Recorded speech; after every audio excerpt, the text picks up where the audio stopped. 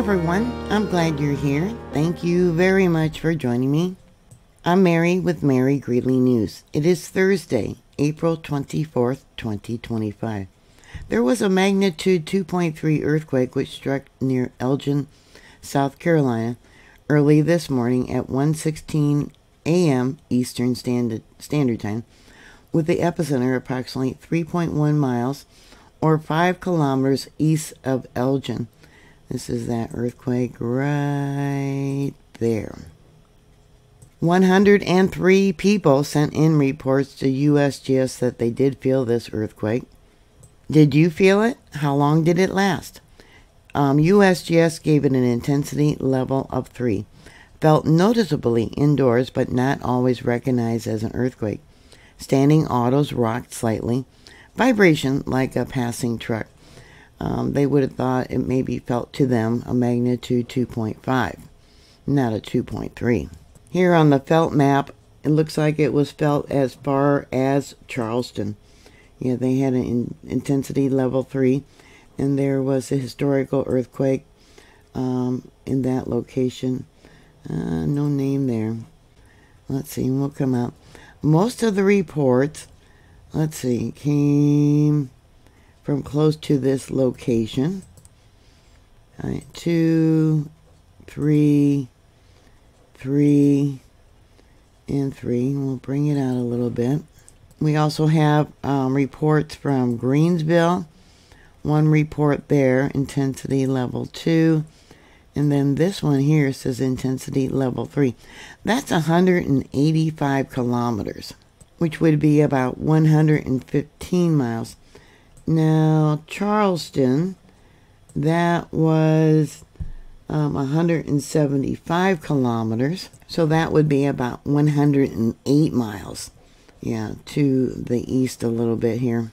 Now, I've talked about the sun and how the sun's activity does have an effect on the earth. Here we can see the coronal hole. There's actually 2 coronal holes. Looks like this one is looping up to an area of the north on the sun.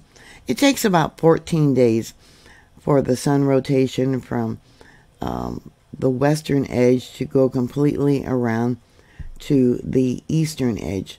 And this is slowly rotating.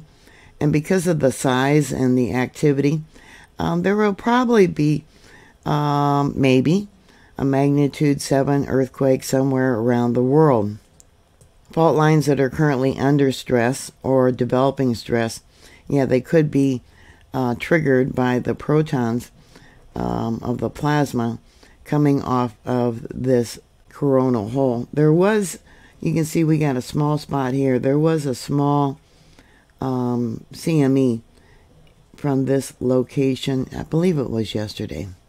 It's been about 10 years, if not longer, for such a large coronal hole to be developing here on the sun.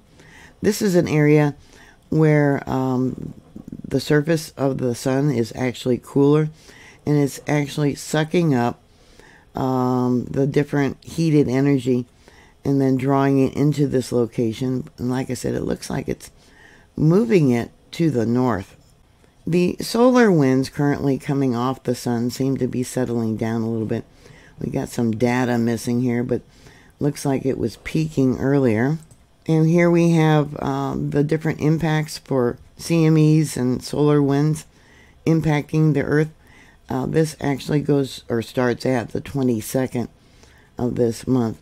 The little green dot, that is the earth. Okay, and it's gonna, let me pull this up a little bit. Right there is the 22nd. Yeah, look at that.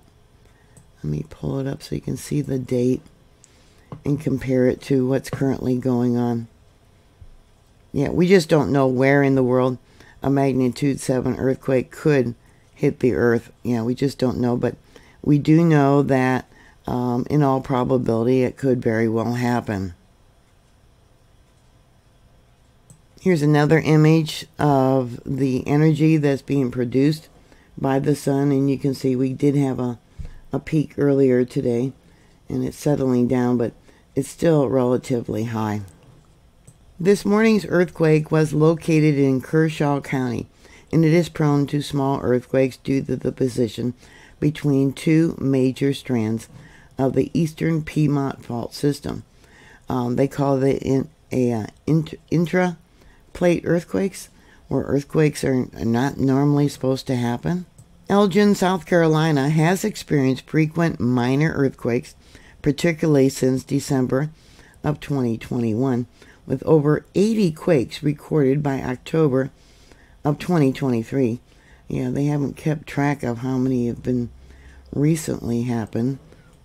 I'm going to have to find out if I have more data. But these quakes are generally small, with magnitudes typically below a 3.0, though a few have reached up to a magnitude 3.6, such as the one on June 29th, 2022.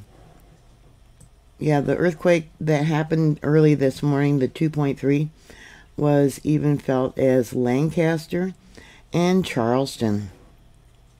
A lot of the earthquakes occur along the eastern Piedmont fault system, a known but not highly active fault network runs from Georgia to Virginia. Geologists suggest that these earthquakes may be triggered by hydroseismicity, where water from the nearby Wassery River seeps into the cracks, opening them up, lubricating them, causing additional earthquakes. Let's bring this out. I think I have the Piedmont fault system drawn out. Maybe. Yeah, okay. Elgin averages about 20.9 earthquakes per year.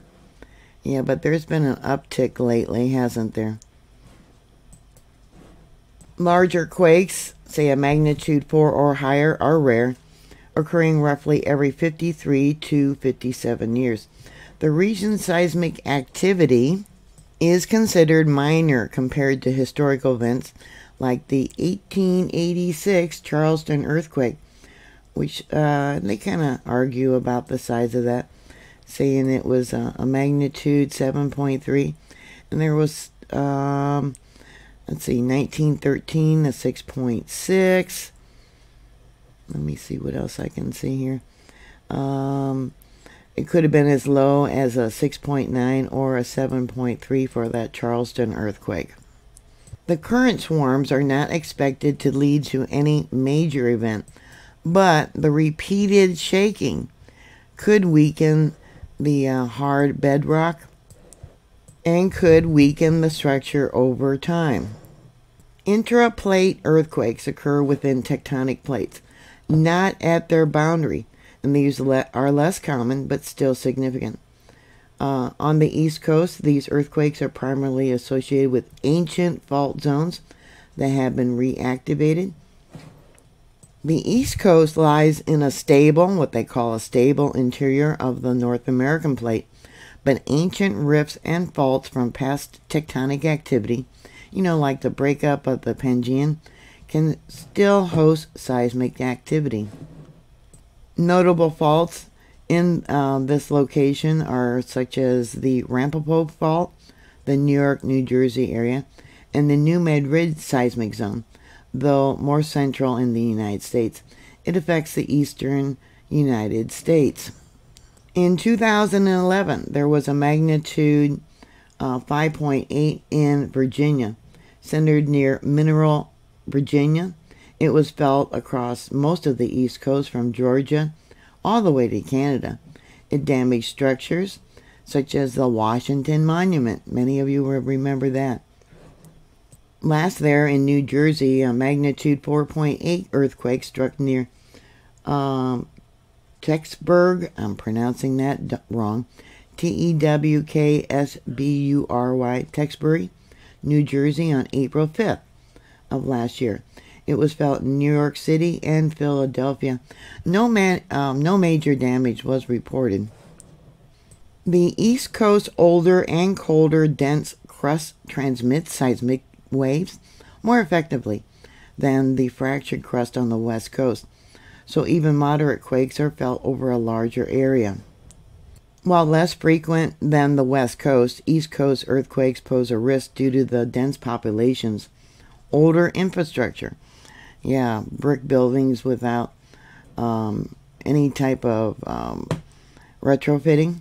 You know, the masonry is really vulnerable to earthquakes.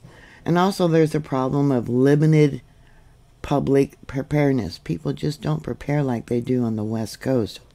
So once again, because of this coronal hole there on the sun, yeah, we could probably expect another magnitude 7 earthquake somewhere around the world, at least as long as this coronal hole is facing Earth. And it does affect people's health. People don't realize that. It makes them moody. More cases of road rage. We also have higher blood pressure and stress upon your heart and different organs of your body.